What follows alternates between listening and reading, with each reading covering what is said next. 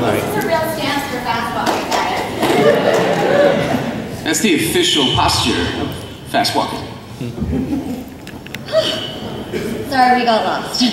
Well, actually, we went to the wrong room accidentally. I said something very similar. Hi. Oh my gosh, there's so many of you beautiful people. Yeah, you are beautiful people. Thanks for having us. We're very excited to be here. I love DC. Everybody's so friendly and super diverse, and I could live here. Yeah. I feel like Funimation might get angry at us, but... I mean, they just make us travel. Hopefully. Anyway. How many other people's first time is it at Otakon? Yeah! Wow. My first time too. Very excited. Can we... And it's your first time too. It's my first time too. I should have raised my hand. Yeah. Show of hands, who traveled to get here? Wow. Well, DC is pretty small. That's true. That's true. Really? Yeah, we got some locals in here too. I did just hear a figure that 93% of the people who live in the district are not from the district, so. I guess that makes sense. Yeah. I feel like that's true of Austin now at this point. That is true of Austin, Texas, where we live as well. Well, I guess we're here for a My Hero Academia panel, not a history and geography of Washington, That's D.C. true. panel.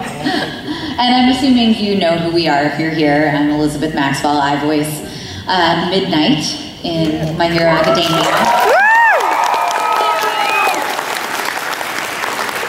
And I'm Jason Liebrecht, and I voice Dabi. Yeah, it is getting hot in here, isn't it? And I think that we were going to do it more or less like, oh, hey, look, the mic's already there. We're going to do a bit of a Q&A. And, you know, it is a My Hero theme, but if you have other questions about other titles that we've been in or other things, don't be shy. I'm game to make this an AMA. I mean, whatever. As long as it's not, you know, super personal information. Like my social security number. Anyway, if you guys want to line up or step up. What's your mother's maiden name? Barbara Ruth. Please don't hurt each other. Just be kind when you line up. All right. Wow, what a lovely room. Hey, that's a good looking toga over there. Nicely done. Hey, can you breathe?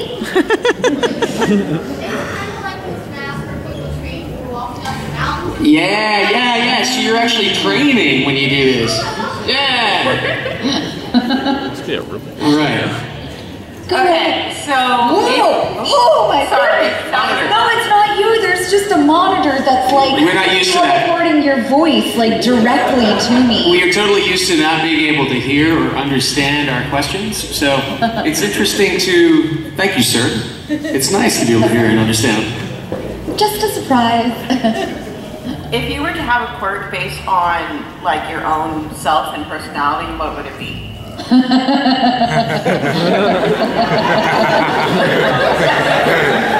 It makes me, I don't understand what that's about. I have two ideas. I feel like my real life quirk is the earwig. I have the ability to get songs stuck in people's heads like nobody's business. Also, those who are close to me or those who record with me often know that I am a rather gassy lady. Only from one end. I burp a lot.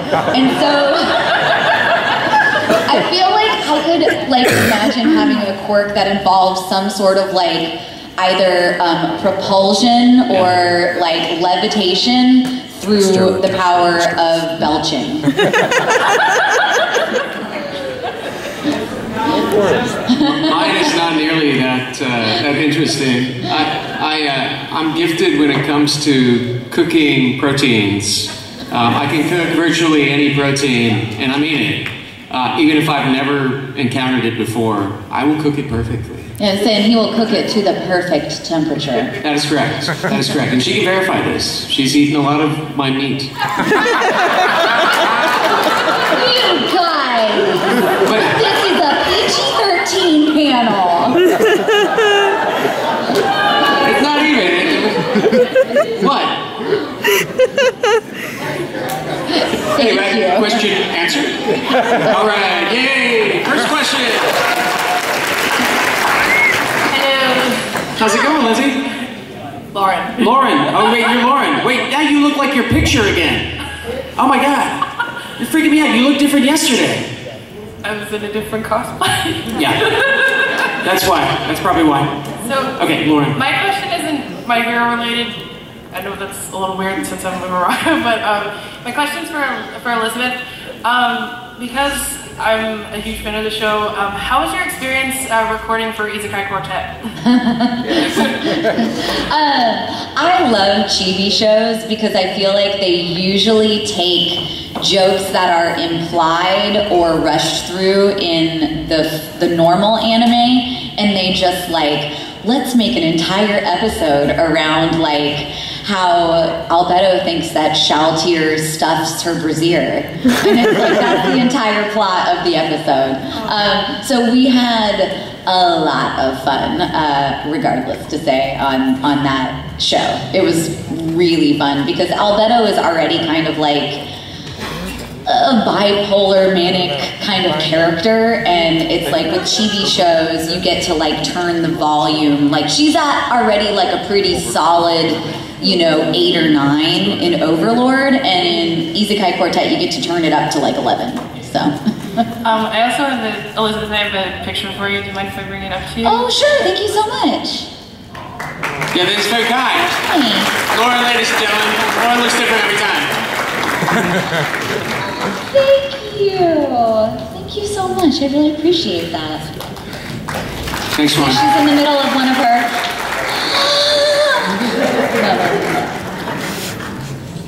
Yes, sir. Okay, my question is, what if Midnight and Dabi were a couple in the show? How old is Dabi? Is he young enough for her? Wow. I didn't realize that was a thing. Is that a thing? Yeah. Yeah, I'd say he's 20-something. I'd say early, mid. Yeah? I mean, early, you think early? Not mid, early? I have no idea if I'm young enough. Midnight likes her men like she likes her Vino Verde. It's very young and sparkling and fresh and green, not blue. What if? Would it be like real life? I mean, on a certain level, if you ignore the like hero-villain thing, which, is a deal, I feel like it would work because Midnight is very outspoken and Dabi is kind of like a man of few words. And I feel like they wouldn't compete in that respect. Nope. And we can both, we're both hot. Who would wear the pants in the relationship? Midnight. A flame retardant? Have we answered your question, sir? I answered you have. All right. I like this. This almost feels like a game show. Hello. You look like Todoroki going to a prom. Thank you. Yay! Success! The prom episode. What the hell has this not happened yet? I don't know, but it should. It should happen. It should happen. I love that you went with Red, Midnight would totally nice. volunteer as a chaperone. Did you think about the split color dress? This is actually just an old prom dress of mine, so I couldn't exactly split it. Okay, fair enough, fair enough. What's your question? Hi. My name is Kayla. Hi, Kayla. I am a young aspiring voice actress, so my question to you is, how did you get to where you are? Because where you are is where I'm trying to be. Oh goodness, how do I condense this? Because it's an excellent question and one I feel like I could probably teach like an entire panel on. for me, and every actor has their own kind of like story and their own way that they fell into this and have commenced pursuing it, continued to pursue it. But for me, I guess I would call it like sheer force of will. This was like something that I decided I wanted to do and that I was going to do, and I wasn't going to wait for somebody to kind of like allow me to do it.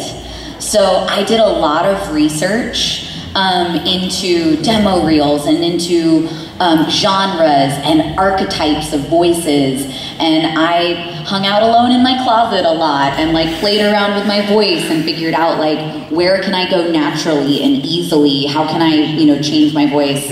And I also did a lot of research into what companies like were based within a certain radius of where I lived that I could see hiring voice actors. And thankfully Funimation was one of them.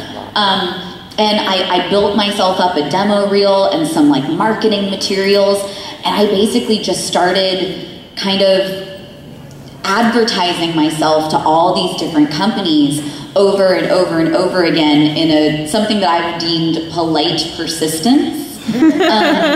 Because a lot of times these companies, they're dealing with so many people that if you reach out to them just once, like you may get lost in the shuffle, or they just may like be like, oh, that's interesting, and then forget when it's lunchtime. So I tried not to get discouraged by any no's or any lack of responses, and I just kept plugging away at it and kept like, I emailed Funimation once a month for 8 months before I got invited to come in and audition. That's literally my plan once I get the demo reels done. And you know, it's like I always tried to like add a little something, you know, I'd tell them like, hey, this is what I've been up to, like this is a new accent I've learned, or a new class I've taken, or a job that I've booked, and would always include my demo reel and would always be like, thank you for your time, and you know, I would still love to work with you if the opportunity ever arises. So for me, it was just kind of like, a lot of people go through agents, and that's a totally legit, awesome way to do it as well. But I kind of was like, I'm gonna go after the stuff myself and not wait for an agent to bring it to me. And I do feel that largely the agents are kind of out of the loop when it comes to the dub work, at least mine is. And I feel like yours is too. Only You're recently, not even in the game. well, only recently has my agent been like, hey, if you want me to rep you for this stuff, I can. And I'm like, yeah, we passed that about 10 years ago. I'm not giving you a commission on this anymore. I think I pretty much found it.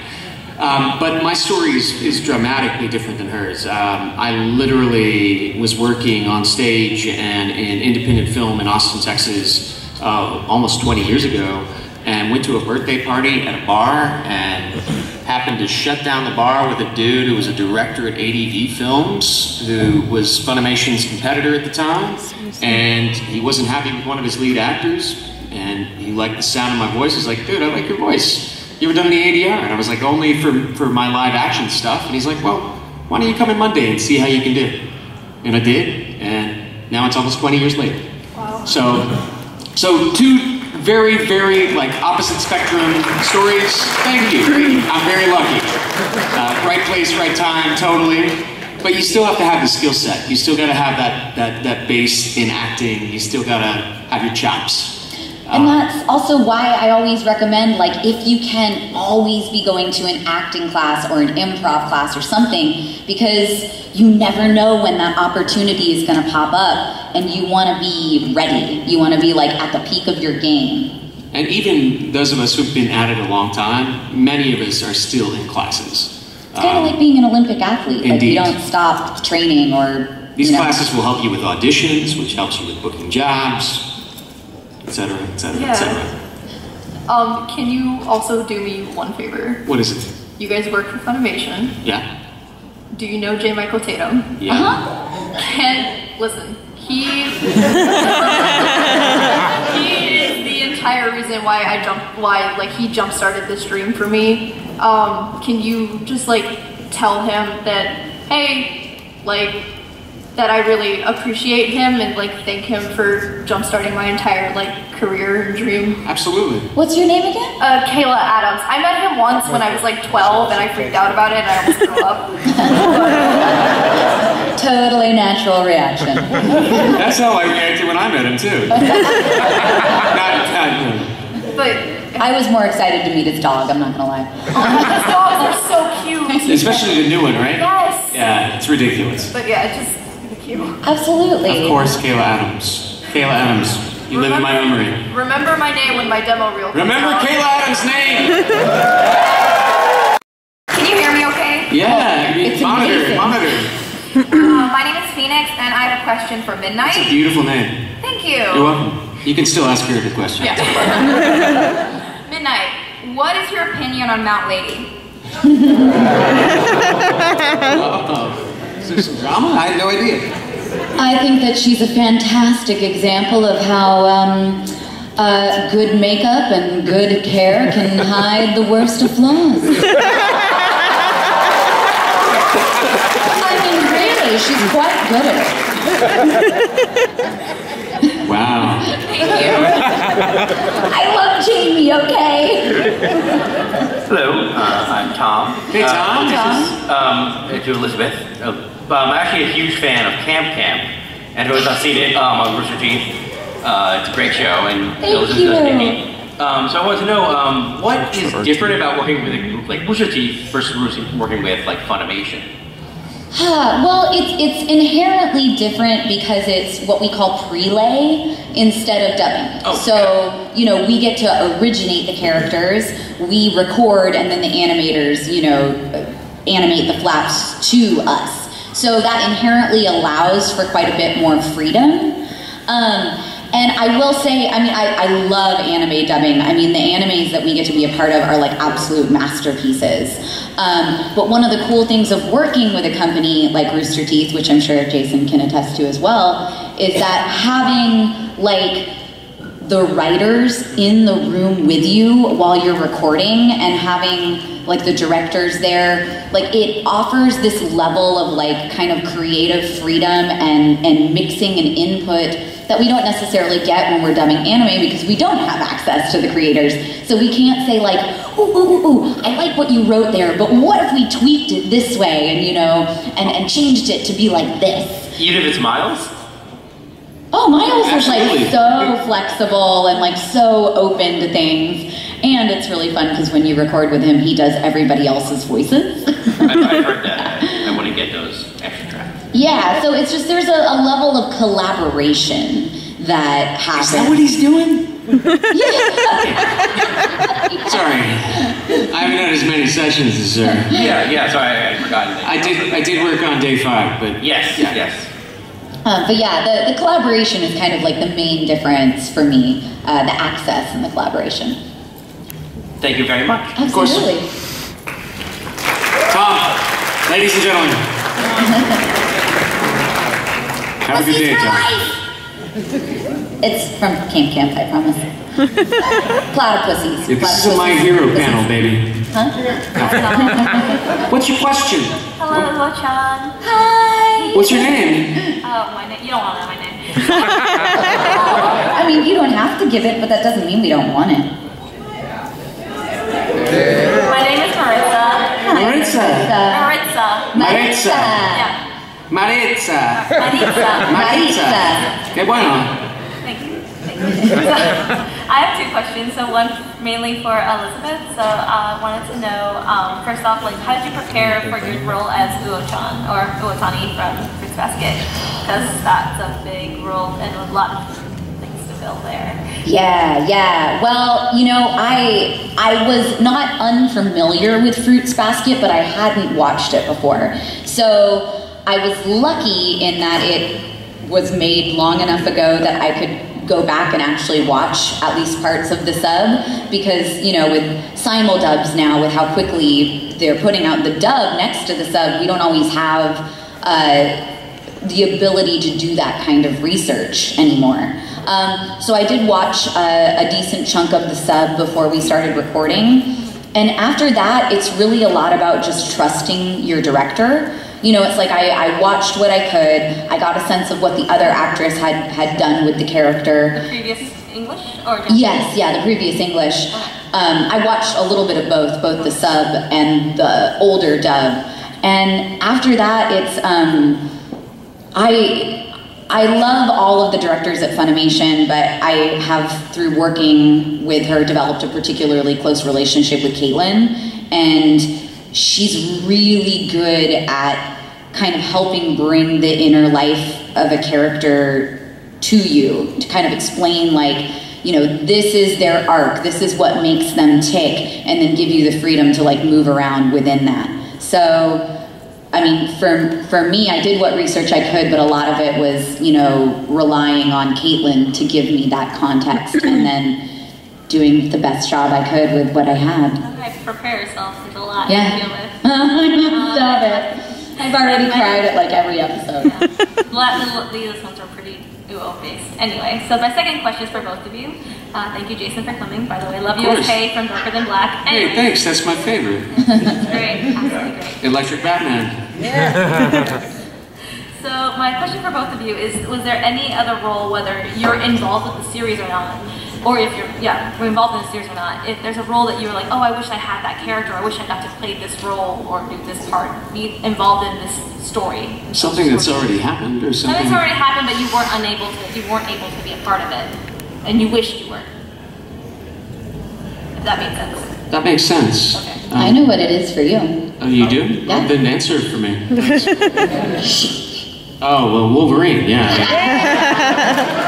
Doesn't he look like a Wolverine? You know, they are looking for a new Wolverine. I'm pretty sure I'm the right age. He has the tattoo. And I already have metal in my bones, so... And that's Cosplay, legit. that's the first start. Yeah, no, I mean, I literally was in a motorcycle accident and have metal in my bones. Oh. My right side. Yeah, no, that's real. Anyway. She's right. I like the Deadpool dude, too. And I also was, there was a Blade Runner anime that was, I don't know who ended up with the property. Was it Sentai? Was it Sentai? Yeah. Well, I was upset about that. Because I don't work with them, and maybe I should, but Blade Runner is what made me want to be an actor. So I very much was hoping to be a part of that, and hoping that Funimation would get that property, and talked to Justin Cook about it, and he was like, yeah, man, I hope we get it too. And it didn't happen, and that's cool. I'm sure it's beautiful. I haven't watched it, not because I'm mad. Okay, maybe I'm a little mad. Anyway, that's my and our answer for me. This is a bit, apologies if anybody came to my panel yesterday, this is a bit of a repeat, but one of my favorite animes of all time is Escaflowne. And so, you know, obviously that anime was dubbed when I was a kid, so I totally missed the boat on that. But the funny thing is that I was actually working at Funimation when they were auditioning and casting the redub, and I don't know how I missed it, but I did. I missed it too. I think it's because we don't live in Dallas. Yeah, that's what I think. maybe. I think that's why we were not included in that. But like I was at Funimation when I found out that it had been fully like cast and they were moving forward with it, and it was I literally had like one of those real like I sank to my knees on the floor and was like, no. So, I mean, like Jason said, not that once something's been cast, it's very hard for me to imagine like anybody else being that role, so I would never want to take a role away from somebody, but I would have loved to have been involved in that redub of Escaflowne in some way, shape, or form. Thank you so much. Absolutely. Thank you, Marita. It is working. Hey, Elizabeth. Hello. Good to see you again. Well, good to see you too. All right. My name's Kayla Baskerville. In the alias, She's a Good Bite. I draw sometimes. And yeah, plan to work on the anime industry in terms of drawing and animating. Very cool. We always need talented animators. Thank you. So I just want to say one question for the both of you. What is your current favorite video game if you're actively playing video games at the current time? Yeah. My current favorite video game. I love like the kind of like choose your own adventure story based games. I just finished Detroit Become Human. Oh man, the acting. Huh? Yeah, Joseph's. I played it. I played my best friend's copy of it. But I was blown away by the acting in that game. Like I was like, this is, oh my gosh, this is like another level. So that was one I just finished. And then, I know I'm really late to the game, but I just started Persona 5. And I am pretty obsessed. I actually like have considered like unplugging my PS4 and like taking it with me when I travel. I haven't. Ian has a way, he shrunk his down. Yeah, we can talk later. He's got some device, I don't know, he's a scientist. I have one question for Elizabeth that I forgot to ask yesterday. Have you had any prior knowledge to the Shin Megami Tensei / Persona series before you were cast? I didn't actually, which is utterly baffling to me because I've been a gamer since I was 5. I had the original Sega system. Must be nice. It was. Having an older brother is awesome. I had the original Pong. It was from a garage sale. We had a black and white TV. You guys don't mind if I come up and shake your hands, do you? No, that's cool. Well, hold on 1 second. Let's finish the question. Jason hasn't gotten to say his favorite video game I just yet. want to see if you allow me to shake your hands. Absolutely. But yeah, basically, long story short, I was an RPG-er growing up. That was always my favorite type of game to play, and yet somehow I completely missed the Persona series. I'm not sure how, but I did, and so I'd heard of it, but I'd never played one when I was, invited to. Persona 3 and 4 are actually pretty popular. Yeah, it's pretty good. That's what I hear. What about you, baby? Are you playing any games right now? I'm still stuck in a tree with my horse in Red Dead Redemption 2. You can get to a lot of places with that big horse, but man, sometimes you can't get out of those places. I'm not super tech savvy. I'm pretty good with horses in real life, but yeah, my horse is stuck on a mountain. The other one that I've been playing recently is not a new game. It is an old game that was re-released, remastered, or reconfigured for the Switch, and that is Rolling Thunder, which is an old scrolling arcade game that I liked to play a lot when I got to go to the arcade when I was a kid. When I was a kid, I wasn't allowed to watch TV unless my father was watching it. My dad raised me. My dad's from Chile. My dad's kind of crazy. And the consequence is I didn't have game systems other than the Pong that he literally found at a garage sale that was plugged into a black and white TV. And I'm not complaining. I love the way I turned out, and gracias, papi. But, pero, yeah, when I would go to friends' houses who had regular gaming systems, I did not win. Unless it was Pong, which it was never Pong. Anyway, those are my two guilty pleasures right now. Okay, thank you. That's how I was with Pop-Tarts. My mom wouldn't buy, nice to meet you. My mom wouldn't buy junk food. Oh, Pop-Tarts? Yeah. We didn't even have sugar. We had no sugar. I mean, not any sugar. Not any kind of sugar. Anyway, not to compete. I think if we were competing, I'm losing? Anyway. No, I would go to friends' houses and I would literally have Pop-Tarts for breakfast, lunch, and dinner. Oh, no, I'm familiar with the hoarding of the snacks. Like, oh, Twinkies. They turn their head. I will put a bunch of them in my pocket. No, that's not a good idea with Twinkies. No, it doesn't work out so well. Although they throw really well, like a Nerf football. It's crazy. Anyway. A not unsimilar consistency. But I digress. What is your question? Okay, hi. My name's Amory. Hi, Amory. Okay, so I have 2 separate questions for you. The first one is for Dabi. So in the fandom there's a lot of names like Deku, he has names like Todoroki, half and half, Icy Hot.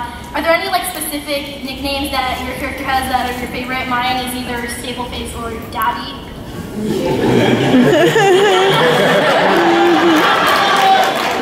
I saw that. Stapleface? Really?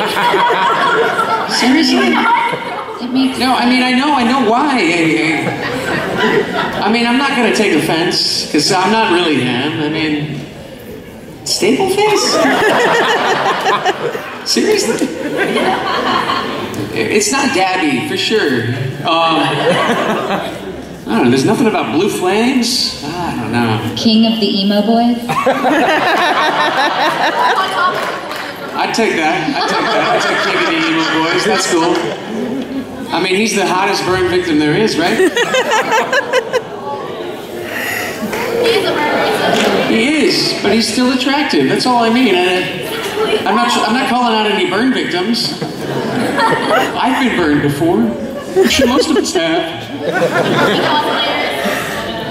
Anyway, I'll shut up now. So this one's for Midnight. Okay, so during the sports festival episode, I bet it was like a lot of fun with your lines. What was like your experience? Like a lot of lines like, that really turns me on. Yeah, I don't think that I ever left a recording session with Colleen for this show without like my face hurting from laughing and also being quite red from blushing. Yeah, I mean, I know that there are a lot of other like funny moments and funny characters in this show, but I've always appreciated that like Midnight is a character that basically just brings levity to anything that she's involved in. And the sports festival was pretty fun, but I have to say, I think my favorite part with her was the classroom episode where she helped them pick their hero name. Because it's like her logic is just so, like sometimes it makes sense and then sometimes it just veers off into territory that I don't fully comprehend. But yeah, her lines there were moments where like it'd come up on the screen and we'd be about to record and I'd be like, wait, what? Colleen, is this real? And she's like, yeah, just say the line. Can I shake your hand? Sure, yeah, of course.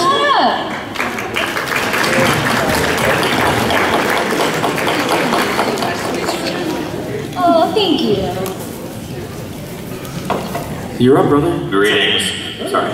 Wow. Apologies. First, hi, my name is Daniel. But, Hi, Daniel. Thank you. But we should make this like a meeting, right? Like a proper group therapy session. Like, hi, my name is Daniel. I'm trying to be. Sorry, I just need to be quiet. You're here for a question, Daniel. What's your question? A few, but two quick, tiny ones and one more specific one because of something Elizabeth said. I have a question for Hay, because I think you mentioned Batman. What is your honest opinion